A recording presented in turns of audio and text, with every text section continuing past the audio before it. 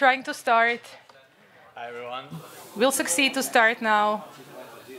Yes, we would like you to be a bit silent, maybe 20, 30, 50 minutes. Yeah, we can close the door.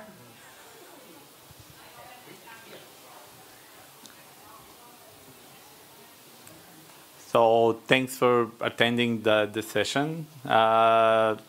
This is for the CEE Hub's support that we are trying to do and to make it for the smaller communities.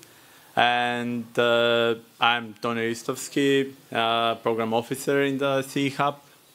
My name is Barbara Klen. I'm a regional CEE Hub coordinator, and yeah, this is our session about concrete support. So we can start? Yeah, we can start maybe with asking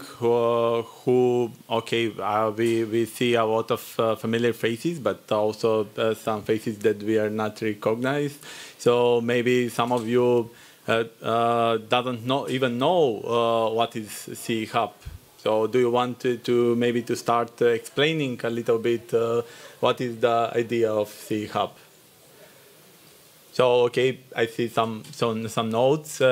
CEE Hub, it was formed like 2-3 years ago.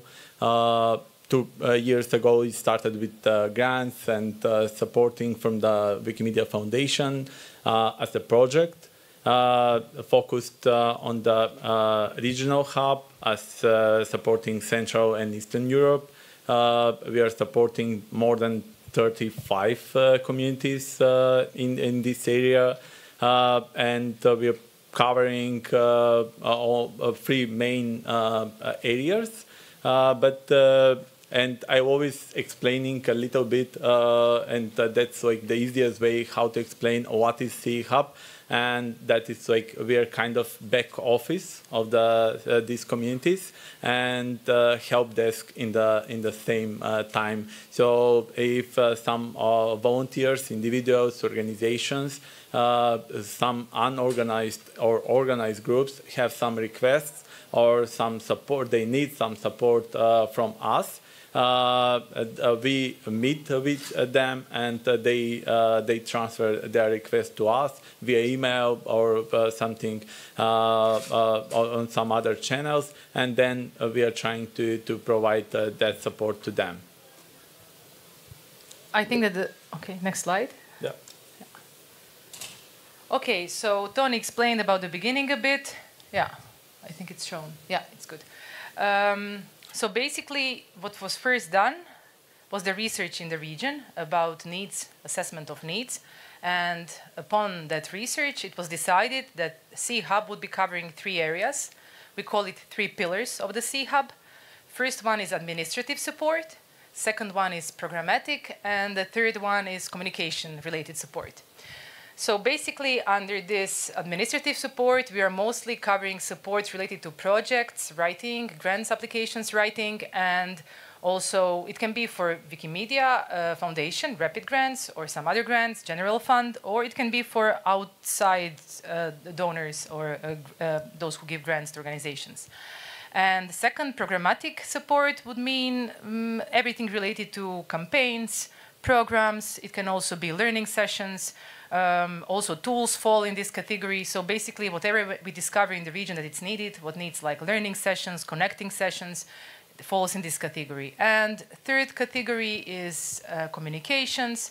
Our CEE newsletter falls in this. Maybe some of you have seen this newsletter. If you haven't, we can put you on our list. It's a really nice newsletter. But it also, in this area, we cover some catch-up sessions, and these are dedicated to topics that we identify as important for the region. So during the previous year and a half, some of these sessions were covering artificial intelligence, about CEE youth, branding, well, so on and so forth. We also record these sessions, so if you cannot make it to some of them, we always post it afterwards. Although we have these 3 areas that we cover, that was during the first year of our grant, now we are in the second year of CEE Hub implementation, and to these 3 areas, we added another 2. And one is called microgrants, and the other one is concrete support to smaller communities, capacity building. And during this session, we will focus on these 2. So we will not talk about pillars. We are focusing only on these 2. We will start with microgrants, and we want to show you, like step by step, how we constructed this basically from scratch, because the process didn't exist, and well, methodology, nothing. So Tony will start. Yeah. So microgrants is some program that already exists by the affiliates in the CEE region. It was done by Serbia, Poland, Czech Republic in some forms, and other countries that had like a bigger, larger affiliates and that can give microgrants to their communities. So that idea, it was to bring it on the regional level, so to have it like microgrants to be accessible for individuals, organizations that can apply for rapid funds, but you know that rapid funds is doing on rounds. So maybe it's so for some of them it's large documentation like to process for them, and they want to get like rapid to get those funds in a much faster time. So we decided to introduce a microgrants program on the regional level, supported by the CEE Hub for the CEE communities. And we created this program. We published on Meta completely like the application, the procedure. We went through, because it was completely new program, we formed a working group by the steering committee members. And during the Tbilisi CEE meeting last year, we had a workshop, and many of the participants during that meeting gave us a lot of valuable opinions, suggestions, comments, and we introduced some of them into our program. So the program has a total budget of 8,000 euros dedicated for this year to be spent during 2024. And we decided to be open call, not to be on rounds. So it is an ongoing program that applicants can apply continuously during the open call, and until we had funds for that. So this this program. As I mentioned on Meta, it is explained in pretty much similar way as rapid funds, which includes eligible costs, eligible activities, some criteria how we will make evaluation of that. So it is well explained how you can apply, and also in the same time we try to be easy to understand and easy to read, and to be in a small version of that of the rapid funds. So the main question of who can apply is we received a lot of requests at the beginning when we opened the call, is that from the Central Asia countries, if they can apply. We for this year, because this is a completely new and pilot project, we decided not to cover Central Asia countries, although they are some of them it's regular participants during the CEE meetings. And we decided not to include it this time, but that can be changed for 2025. For other participants who can apply, it's individuals, groups, unorganized or organized, and even user groups and affiliates, if we evaluate their proposal to be worth to be funded. What we can fund as a project, that is various activities. So far we had events editathons, We had like community meetings. Like for the first time in Slovenia, they started like community meetup for their community, which is largely inactive as a Wikimedia movement. They are active on their Wikipedia, but they are not active in the Wikimedia movement. So this was the first move from their group to have like this kind of meeting. So we funded that, and they had like a really positive reaction about that. Also, it can be a photo shoot, photo walks, or anything related to some of the Wikimedia activities. It is explained on Meta like in large part of that. And we had only a thing that we proposed this year is to be activities to be in during this 2024 year. So they need to finish until the end of the year. So that is due to the reporting and everything connected with that.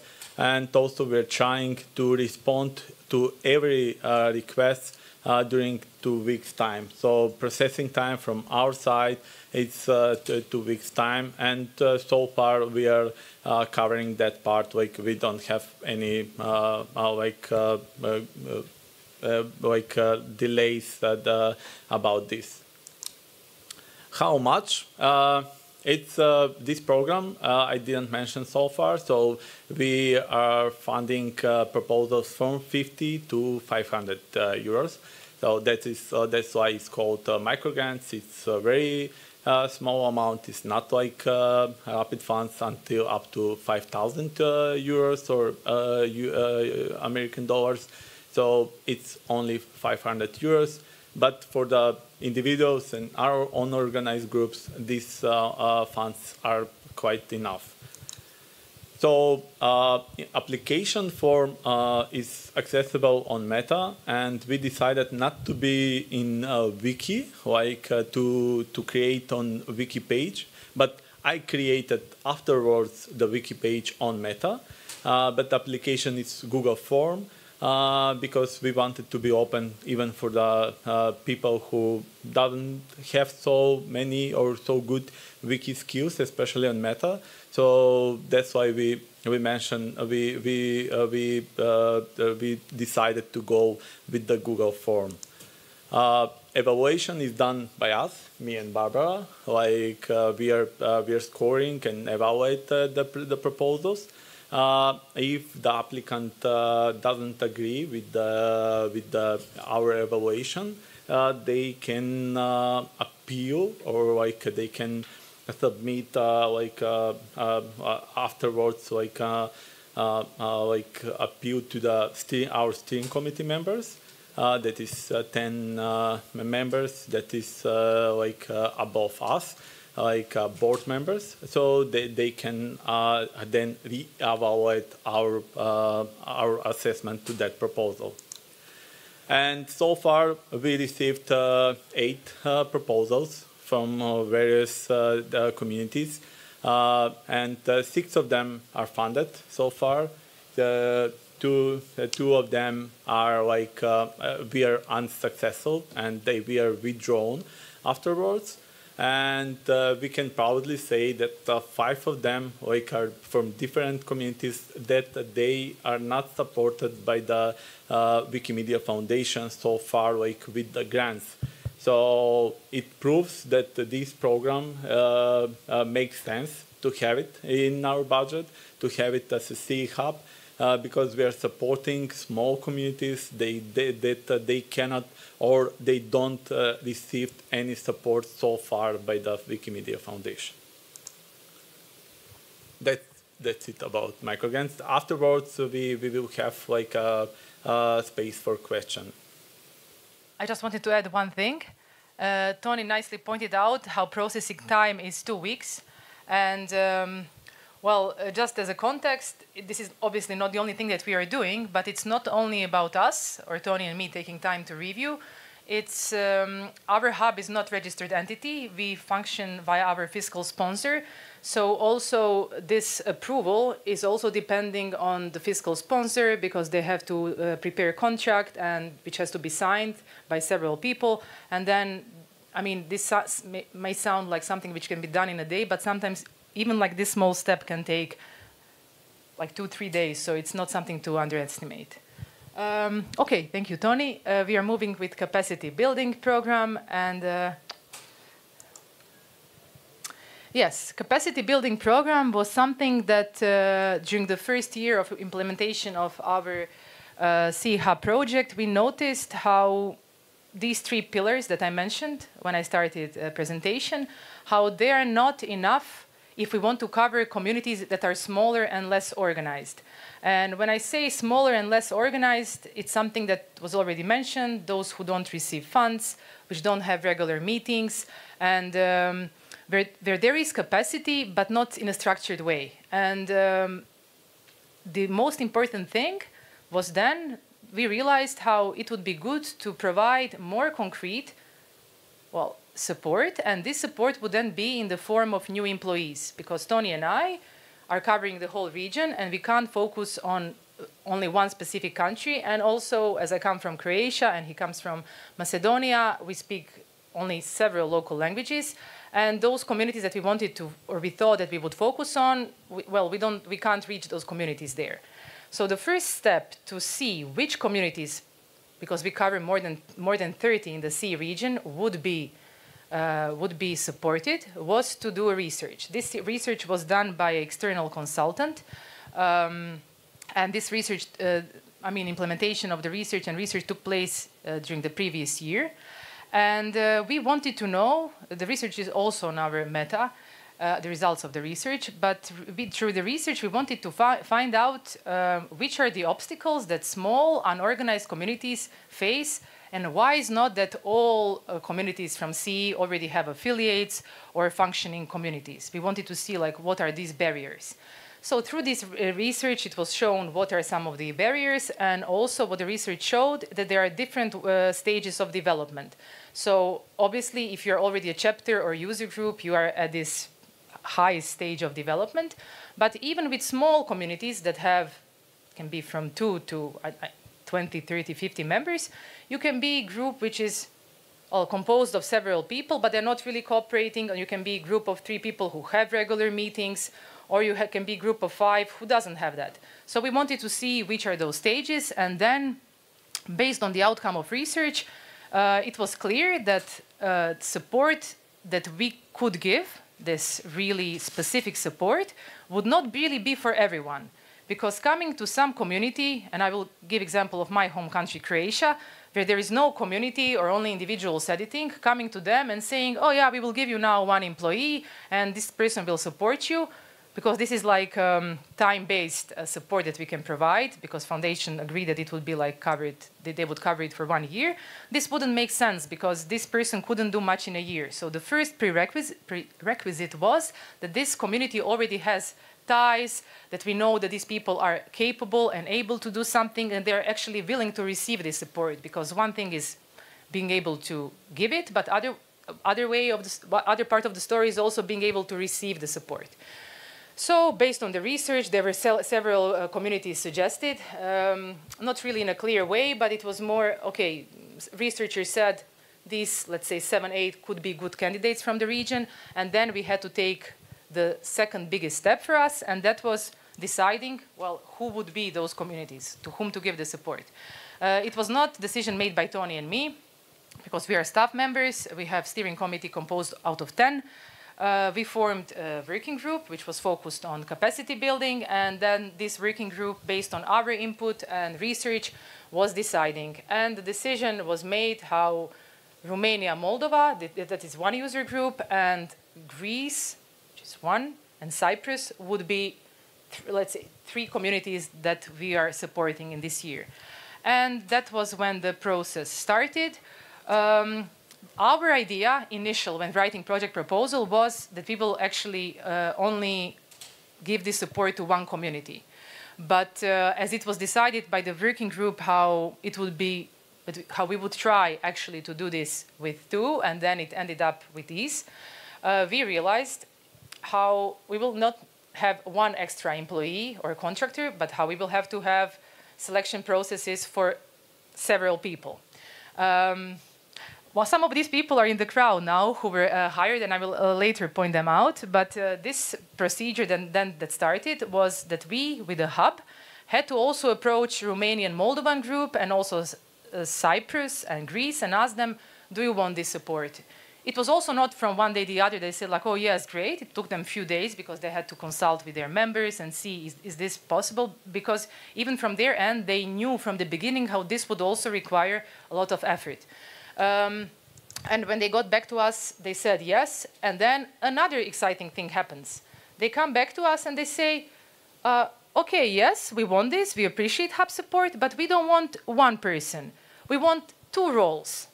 And okay, we had 1 budget. So this means, okay, it's again splitting.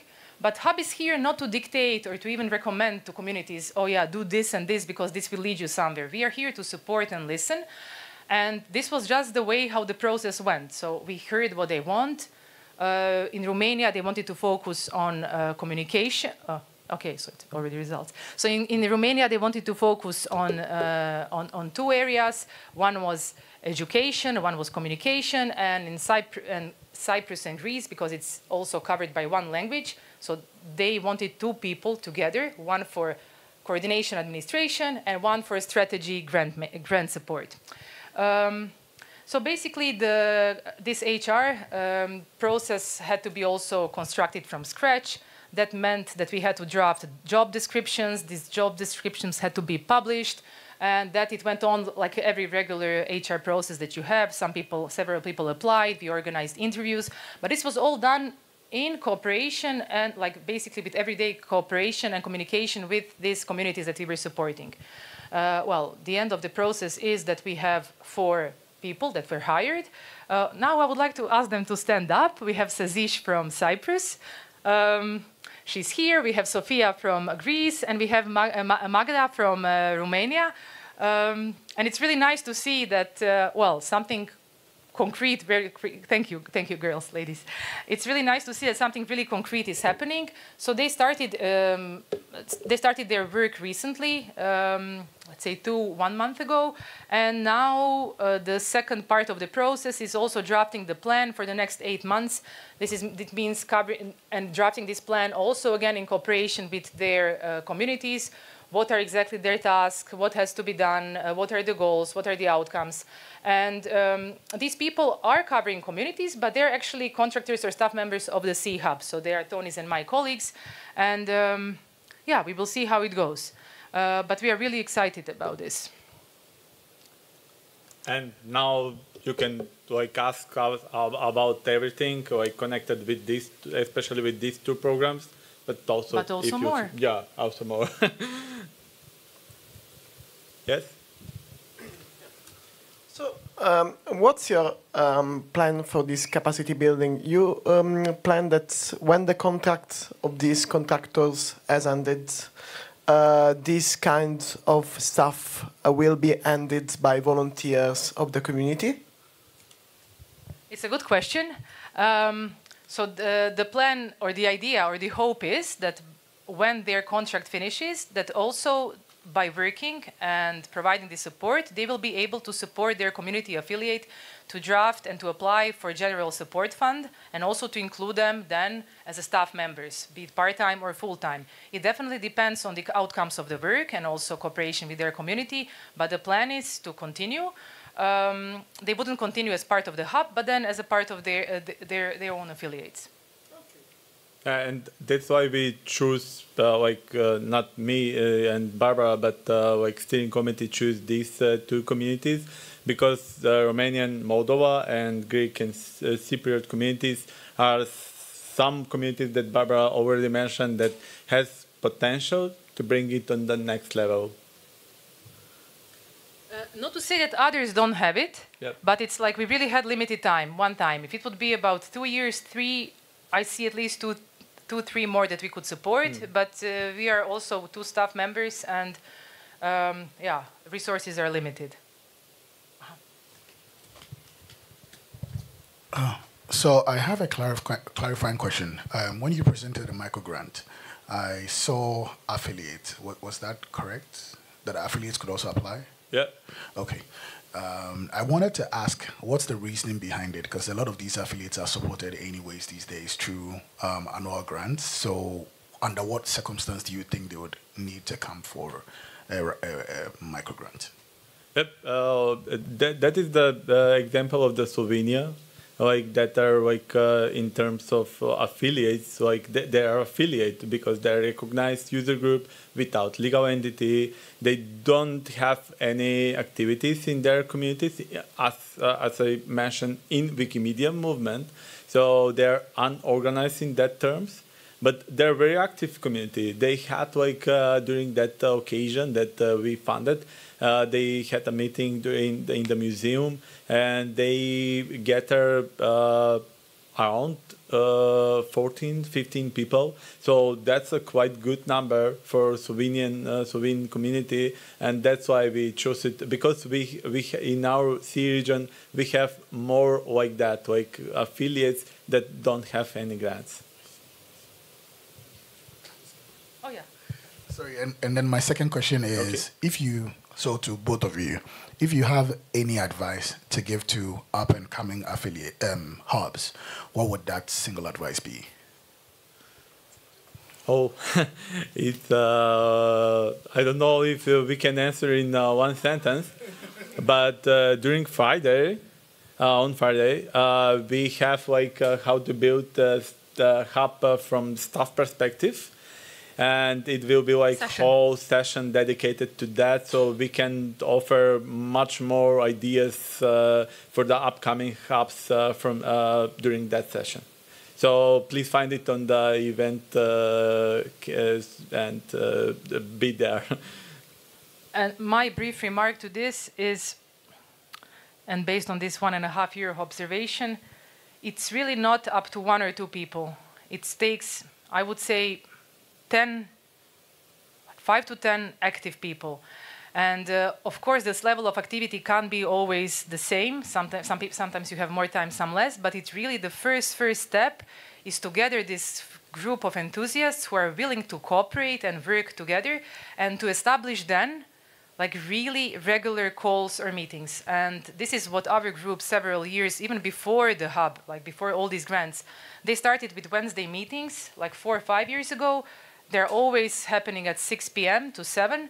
And it's already 5th year that we have this Wednesday 6 o'clock meeting. So that's our prime time that everyone who wants to join and listen and comment gathers. So I think that these regular conversations and coming together were crucial to then kind of bond people, bring them together, several in-person meetings, and then getting it started. And then later also finances, yeah. Sure, I think you've actually answered me, because my question was around the community consultations. I heard you that you hired an external service provider and you made the research. So I wanted clarity around that research. How did you find out the community needs, and how did you consult the community before you became a hub? Because I think that is very, very crucial, so that people don't feel they are left out. And once people feel that they are left out, that hub is not going to function well, really. I can offer you some answer of that, because like before I started to be employed in the CEE Hub, like last year in February I was employed in the CEE Hub, but before that I'm a volunteer in the Wikimedia movement from 2010, and as part of the CEE research, that CEE Hub, or that group, not even in that time that was not called CEE Hub, but that group like started to have like a research grant about needs of the CEE movement, CEE communities. So as part of that, as an editor, like active editor in Macedonian community, they made an interview with me. So they dedicate, I think, a lot of time like to speak with the regular editors of what they need, like and they covered a lot of like time to speak with every like from every community, like active people, So it was an extensive period which they bring inputs from the committees. I also think it was a mix of two things. One was these detailed interviews, and then they really took their time during this research. And this research was not also, this research that I mentioned was done by external consultant, but this first research was done by volunteers and supported by Wikimedia Poland. This one before formation of the hub. And Wikimedia Poland actually really, well, gave a lot of their resources for this to be done. So I think that it was a combination of approaching everyone, but also making sure that everyone who shows then interest in hub, continuing to work on hub construction or hub making, is able to join these meetings, get on board, and be heard, basically. So it was not like, oh, I come to you, interview you, and, well, we are some small group working behind on this, but also, okay, we are interviewing you, but also if you are interested in the process, if you want to be part of hub making, please join us. So I think that was a combination. Hi. Now you provide like full-time roles for communities, for organizations, but do you think about like smaller communities probably can use some partial time employers, but probably you can have somebody who work on a like full-time job but provide resources partially for each community. Something that can be scaled, like, I don't know, some translation organization, or I don't know, some things that can be scaled between communities. Between various communities? Yeah. I mean, do you still, do you think that full role for one community is more valuable than somebody who works for everybody? Or yeah, we will see. At the end of this year, we will see. It will be a nice result to have it at the end. But that was one of the approach that we discussed before. So we will see what is better. Yeah, we will see how this approach with having part-time employees and then supporting several smaller communities, how it worked.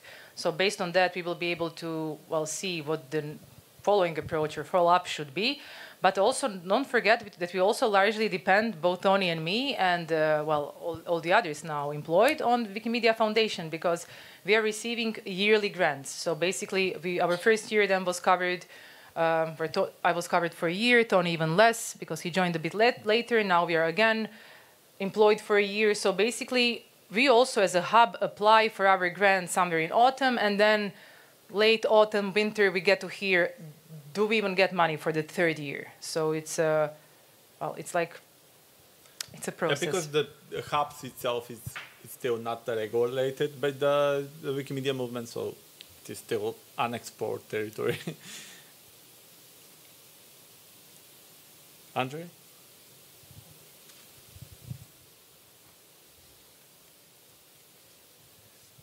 Hey, I just want to try my own answer to this question as a beneficiary of such an employee. So there are two things to be considered as an affiliate in the region. One is, can an employee be useful without speaking the language? And the answer is yes for some stuff, usually when you are within the movement. But it quickly becomes no when you move outside the movement, right? If you want to do outreach, depending on who you outreach to, it might work to work in English, but most often not. You need local knowledge. The second part you should consider is how much time do you really need? Because if you have, why did we ask for 2 people instead of 1? Simply put, we didn't need somebody for the period of time that would be covered by the whole budget, you know? But we would have used 2 people for less, just because our activities are not large enough to cover all this time. So you need to know your activities, you need to know your needs, and then ask for the support that the hub can give you. And it will be either through their stuff or through somebody else if they can. Hey, thank you, Andrei. This was great. And I think it's also important to realize that what worked for Romania, what Andrei was now explaining, or for Cyprus, Greece, doesn't apply to everyone. Obviously, each community has to see which roles at this stage of development would be the best fit for them. It's not one size fits all.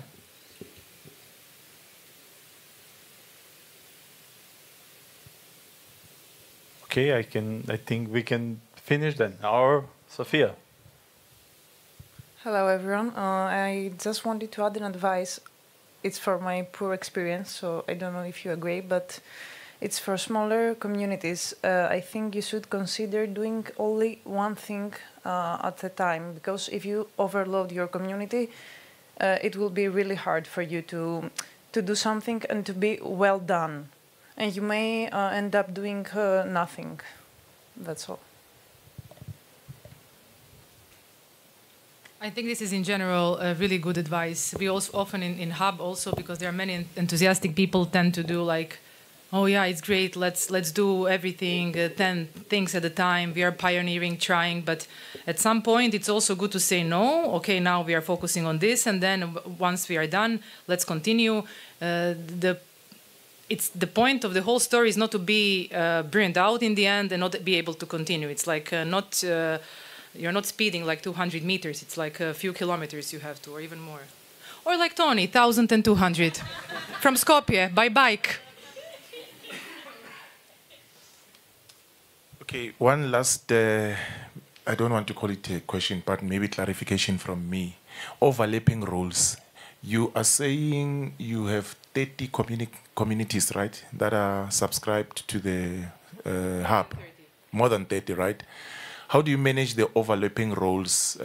Say maybe a user group is already doing some work and someone from that user group cannot come and say maybe to you, I'm asking, because they were denied funding there in the user group. They come to you and say, can I please get funding for the same thing? How do you manage that? Yeah. It is a nice question. Yes, but we're trying to get an answer from the applicant and from the affiliate in the same moment. So, like, to try to see what the both sides of the story, or the what is their answers. So far we had only that kind of request, just one from Georgia. And that is only one experience, but we are looking forward to see other applicants for another affiliates to see this kind of, and it is like something that I'm looking forward to see how it will be happening in this year. Yeah, the other thing worth mentioning is also that we, okay, Tony and I are not like some kind of inspectors or task force yet, but what we have to always check is double financing. So what has to be done once someone applies, even if it's microgrant, we have to always check, because money is given by Wikimedia Foundation, but through us. This is basically called regranting. We always have to check with program officers, is this applicant already receiving funds for this same activity? So it's like basically only 1-2 day check with foundation, and we didn't have any problems, but this is something that we also have to do as a first check. Okay, so I have 2 questions. Sorry. No. I'm trying to learn as much as I can. So. Just 1 minute of Okay. Okay. So my first question is, what is your consensus-driven process? I know the movement in CEE has given you a lot of trust. They've bestowed a lot of trust in you. But how do you ensure that that trust reflects in the decisions that you make? So your consensus-driven process. And then 2, you said you have more than 30 affiliates. Do you see a future where applications are coming all over CEE? And how sustainable would that be for you now in your current condition? Yep, we're still trying, although we're just 2 of us, we're trying to have regular contacts with every community, at least 2 times per year, with online video calls, but also we had meetings, but also we had regular communication with other channels like emails, messages, and like that. But it will be good to see like if they all of them like applied at all of at the time. We speak a lot about that when we are deciding about microgrants with our steering committee members. It is hypothetical, and we will see. So far, it's not like that. We are not all like overburdened with the applicants. Yeah, maybe just to add, this consensus-driven. Apart from these bi-weekly meetings that can be attended by a really large group of people, and these regular meetings that we have Telegram channel with the region. We have, once we write a grant application, we contact affiliates or communities also to comment. We ask them to comment on the grant. Do they want something else to be covered? Then during our regional CEE, Central Eastern European meeting, we also organize sessions where everyone can comment on this grant. So it's not that Tony and I just write grant and we, steering committee, just signs off. It's like this process really takes, writing first version is the smallest part, but these consultations then take like few months before it's like, okay, it's okay in this form for the region. That's how it was done last year, and that's how it will be done this year as well. Okay. Thanks a lot. We are also here, so you can always ask us. We are here. You can find us. Like, yeah. Yeah, we are here unless we are not here. Yeah.